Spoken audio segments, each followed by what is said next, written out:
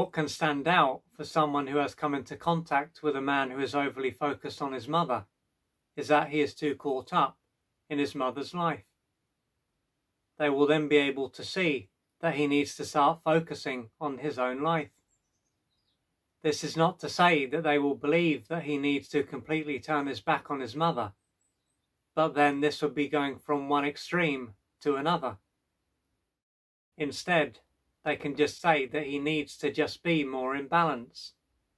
Based on how he is behaving, it can be as though he has his own car and his own journey to undertake, yet he will be in his mother's car and will be going on her journey. Thanks to this, his own car will be overlooked, and so will his own journey.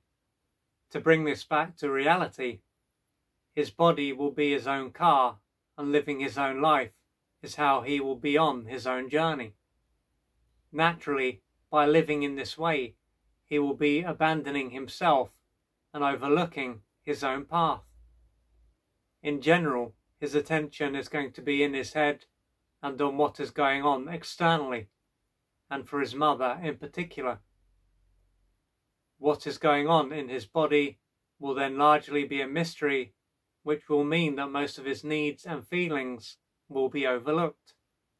When it comes to what his mother's needs and feelings are, though, this won't be the case. He is likely to have a strong connection to what is going on for her, and he might even believe that her needs and feelings are his own. This is going to both deprive his being and his life of a lot of energy, meaning that he could typically ignore his body and his life. But due to how caught up he is in his mother's world, this might not stand out. However, as he is neglecting himself, the signs are likely to be there that how he is behaving is not serving him. The challenge is that if he doesn't pay attention to these signs, let alone know what they mean, he won't be able to use the information that is being provided. So he could often feel drained and deeply depressed, for instance, but this could be seen as being caused by something else. That is, of course, if he pays attention to this information. Therefore, the information that he needs will be right in front of his eyes, but he won't be in a position to join the dots, so to speak. As a result of this, he will continue to stay in his mother's car and go on her journey. Sooner or later, though, he might get to the stage where he is unable to live in this way. Something could happen that will knock him on his back, and over time, he could start to wake up. If this was to happen, it could show that he has had a breakdown, breakup, and/or has lost his job. At this point, he could still be in his mother's car and on her journey, but he will be wondering what is going on.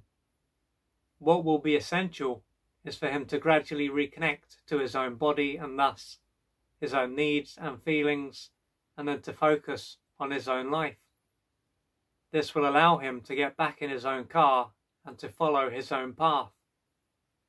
What this will do is allow him to inhabit his own personal reality, as opposed to being caught up in his mother's personal reality. Nonetheless, while this will be imperative if he wants to live a life that is fulfilling, it doesn't mean that he will just be able to do this. The mere thought of breaking away and living his own life could cause him to experience fear, anxiety, and even terror. What this will illustrate is that although neglecting himself is harming him, it is seen as the only way for him to survive. And if he was to connect to his body, this could be a time when he will feel empty, hopeless, helpless, and alone. Thus, focusing on his mother is going to be a way for him to avoid falling into a pit of despair and being overwhelmed by his feelings. What this is likely to show is that he is developmentally stunted due to being deprived of the nutrients that he needed during his formative years. Most likely, his mother used him to meet some of her adult and unmet developmental needs. Consequently, his survival would have stayed attached to his mother, and he wouldn't have developed a strong sense of self. Instead, he would have been greatly traumatized, causing his body to be filled with pain, and for him to automatically disconnect from himself in the process. Ultimately, being caught in his mother's reality, as bleak as this will be a way for him to keep it together and function.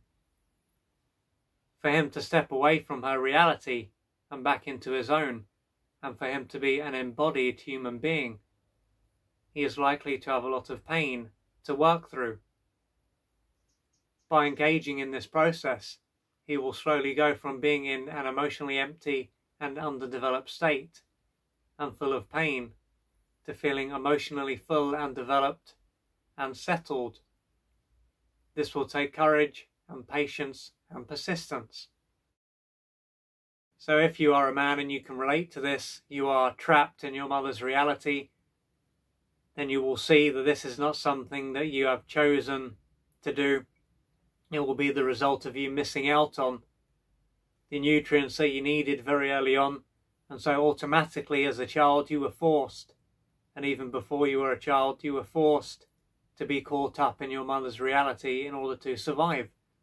You had no choice. It was either that or you would have suffered even more, and so you had to go along with it. You had to lose yourself. You had to lose your connection with your own body, so your own needs, feelings, preferences, wants and longings, you had to be there for her. And of course now it will be causing you to suffer unnecessarily. When you were younger, you had no choice, but now that you are an adult, you have a choice. But even though you have a choice, as you will probably know, it is not just a case of you saying, right, I'm going to change, and from that moment on you will no longer be caught up in your mother's reality because of how underdeveloped you are likely to be and the pain you are carrying.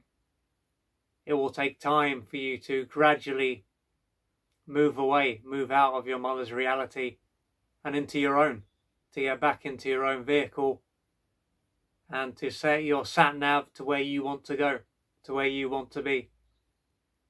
So you may need to reach out for external support, and through working through your pain and a number of other things, questioning what you believe, for instance, changing your behaviour, you will gradually be able to get back in your vehicle and to follow your own path. If you would like to find out more about the services that I offer, please go to www.oliverjrcooper.co.uk or email me at info@oliverjrcooper.co.uk, and I'm looking forward to assisting you on your journey.